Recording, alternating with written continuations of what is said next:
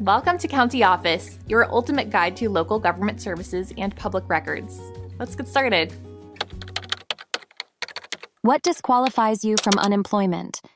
In Paulding, Georgia, NN Paulding, Georgia, certain circumstances can disqualify you from receiving unemployment benefits. If you voluntarily quit your job without good cause, you may be disqualified. If you were fired for misconduct related to work, you might not be eligible for benefits. Refusing suitable work or failing to actively seek employment can also disqualify you. Misrepresenting information on your unemployment claim can lead to disqualification as well.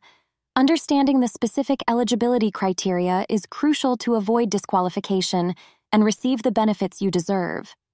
Aim.